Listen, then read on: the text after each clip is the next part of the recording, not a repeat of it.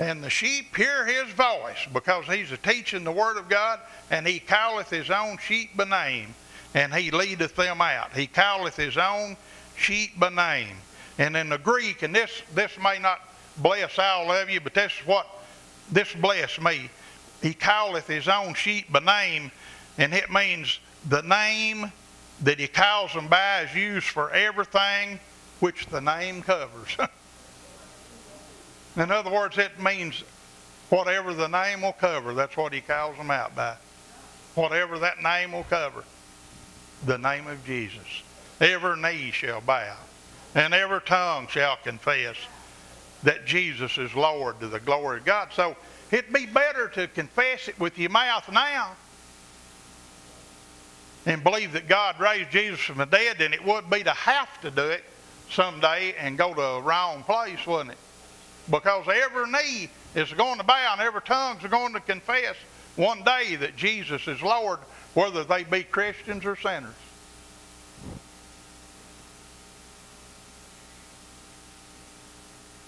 Verse 4, and when he putteth forth his own sheep, he goeth before them, and the sheep follow him,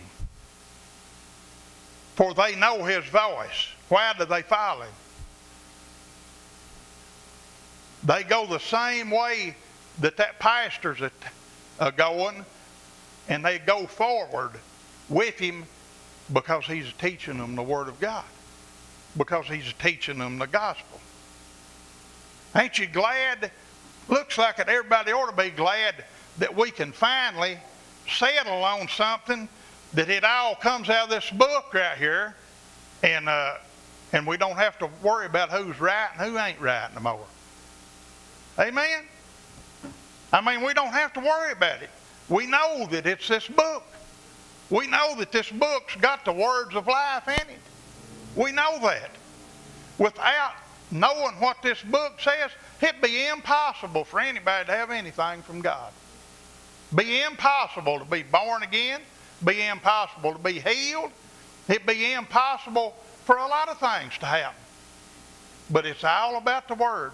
His sheep follow him because he's teaching them the Word. Amen? Now look here in verse 5. And a stranger will they not follow,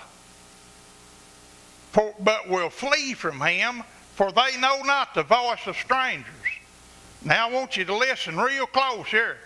And a stranger, the true sheep that's hearing the Word of God, they won't follow a stranger.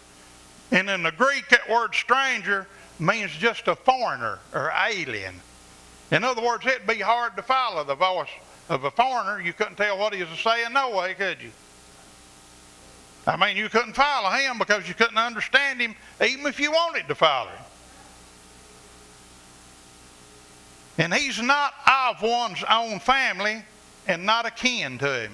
That's what a stranger is. Somebody that we're not akin to. Somebody that's not of our family. A foreigner. Now, the voice of a stranger, the true sheep, they won't follow the voice of a stranger. They won't have no company with him. But will flee from him, for they know not the voice of a stranger. Now listen, the true sheep, now there's some of you that's been born again for a long time. But the true sheep won't follow the voice of a stranger. Now again, I'm going to tell you what a stranger is. A stranger is a foreigner. He's an alien. He's not of one's own family.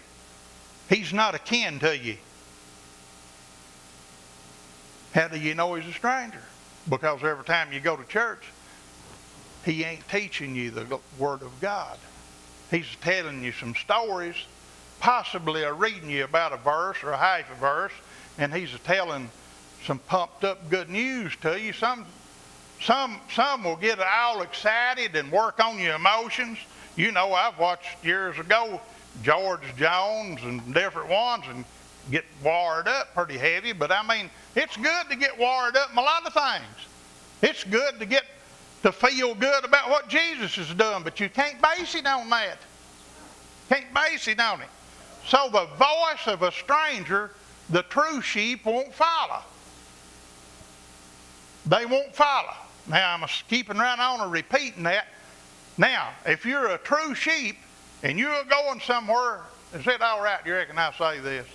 If you're going somewhere to church and you know that you're not hearing the Word of God, and I'm not saying this bragging on Kenneth or Brenda or myself or nobody else, but maybe you're maybe even been missing church a little bit of a night and of a morning to hear Kenneth and to hear this broadcast here, because you're enjoying the Word of God and you're hearing the true Word of God, and you know that your pastor is not teaching you the Word of God.